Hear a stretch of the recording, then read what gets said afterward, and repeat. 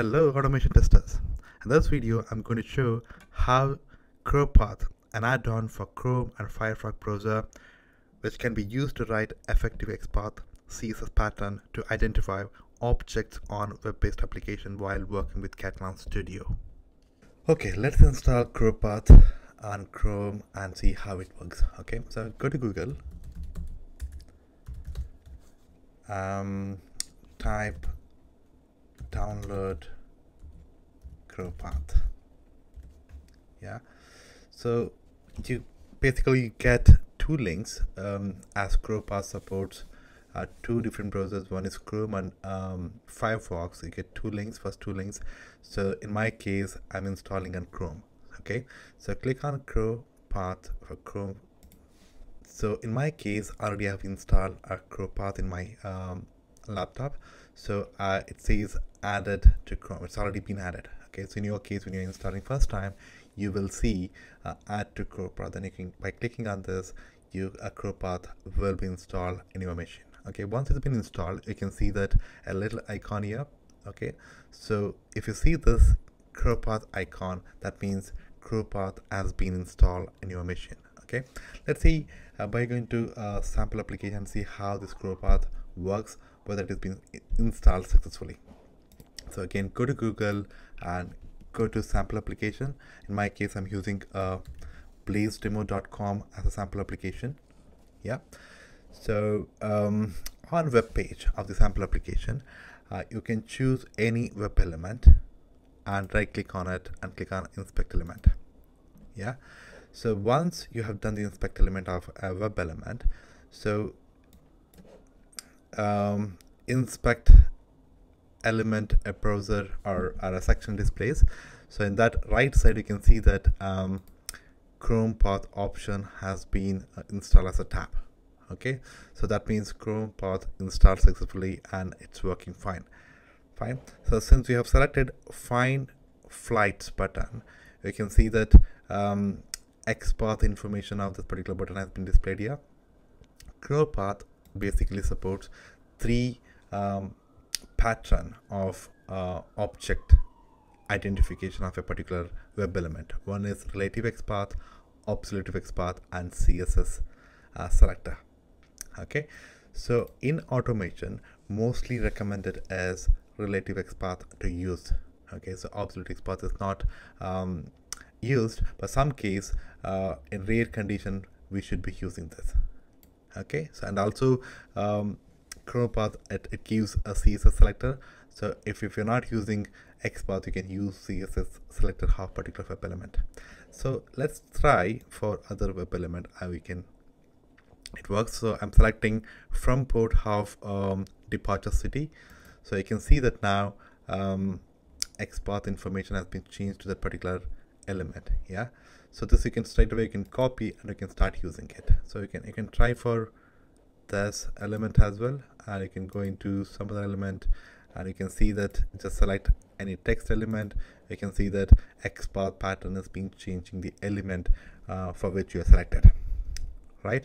So in some conditions you have to write your custom XPath. So in that case, you can use this little text field to write it on your own. For example, now if I type table and hit button, enter button, you can see that one table has been selected. In this particular web page, there is only one table, so it says one matching node found. Yeah, so if you type input, basically buttons or text field, so it says on this particular web page there are totally 32 matching nodes. So that means not only ChroPath gives the an automatically written XPath pattern, it also it allows you to write your own XPath by need basis. Yeah, so but mostly ChroPath gives effective and a very good XPath pattern, so straight away you can use that. Okay, so let's go back to Katalon Studio and see how ChroPath can be used. Okay, so in Katalon, so basically what I do now, so let me create a new project. I'll call it as ChroPath with Katalon. Yeah, so select OK. It's completely brand new project which I have created in Katalon. So what I'm going to do now, so let's go to sample application and let's take the sample application, and for few steps let's use ChroPath how to create web objects. Yeah, so this is the home page. Let's go back to place demo. Okay, so what I'm going to do now, so I select basically I'm going to write a test which can launch this link on browser, on Chrome browser, and select departure city and destination city and click on find flight. Okay, so we should be able to see this particular web page. So let's create that particular test by using ChroPath to write Xpath and using that inside Katalon. Okay, so basically I would like to add 1, 2, 3, totally 3 objects into object repository. The first step is let's go back to Katalon and create a folder called place demo homepage. So under this I need 3 objects. The first object is from port, so this is type as select drop down. I just type select underscore from underscore port, click OK, and again I need one more object as to port. Again this is select object as well. Okay, and I need another object type called as find flight. So this is button, so find flight, so selected. So none of, I just created object, so none of them I have given any CSS, Xpath or basic information.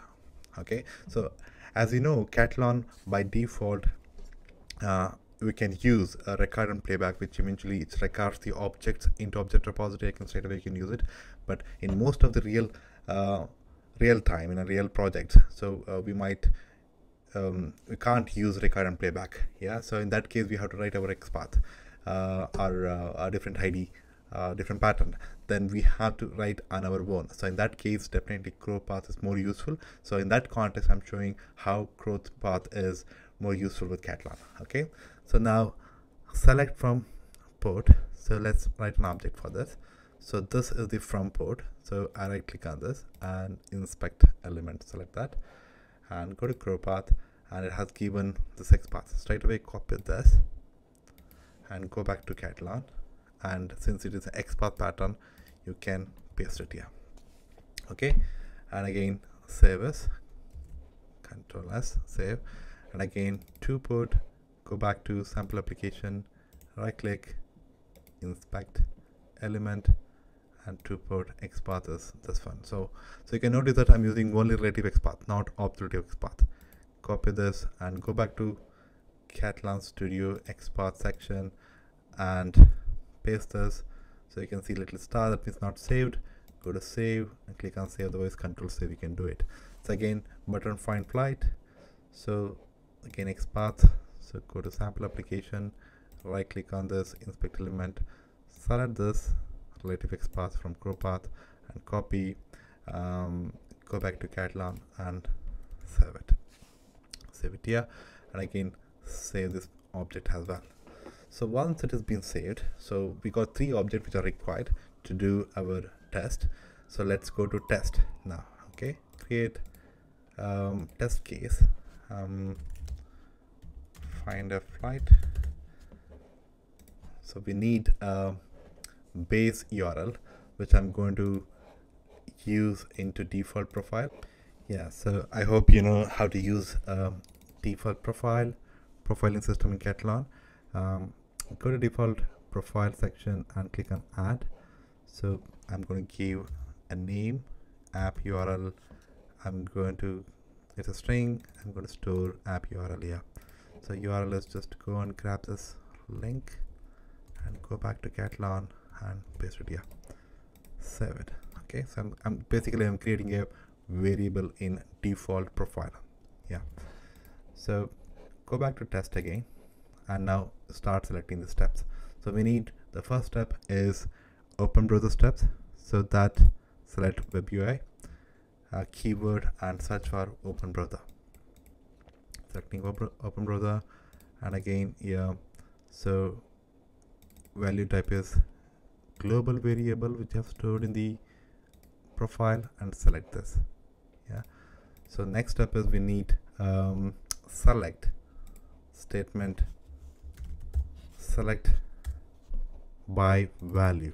Yeah, so for this you're going to select an object here,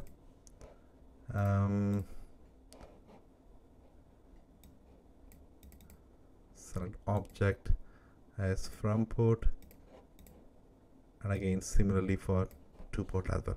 So I just copy paste this line and I just change this to port, and again so next step is click. Yeah, so I'm going to click on, I'm going to select click keyword, select button object, selected here, done. So you can notice that still I haven't given any value for to select in the drop downs for from to and to port. Yeah, so click on input and I'm going to type London. Yeah, click OK, and again I'm going to select to value is Paris. Okay, it's done. Click OK. So the test is done. Let's go to script node and see how it looks. So we have open browser, it opens the application on the browser, and select the value for London from port, and for to port value is Paris, and it clicks on object. Yeah, the step is fine and everything is fine. Now save this. Okay, you can see that it's been saved.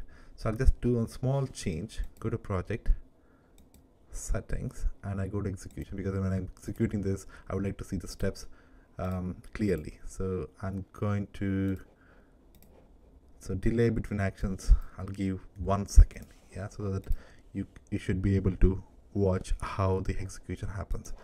Apply and click OK. And also I would like to select one more step here. So that last step is close browser. So after execution, once button flight find flight button is clicked, so next step is I would like to close the browser as well. Okay, save again. It's been done. Okay, so let's execute the test. Go here, click on Chrome. Okay, so execution started here. So you can notice that, see that now execution started, browser is opened, and execution is happening a bit delayed, because since we have given delay in the execution. Yeah, so you can see the first value has been selected now, and I just minimize this. You can see that what's happening here. So selecting option from London, you can see London has been selected. It's going to click on find flight and browser is closed. So that means the Xpath pattern which we have given for this particular test, it's been working fine, and ChroPath is more useful. Yeah, so this is how ChroPath can be used to find object, the effective objects pattern, so while working with Katalon. Okay, I hope definitely it's going to be helpful for people who are looking help on object identification using Katalon. So thank you.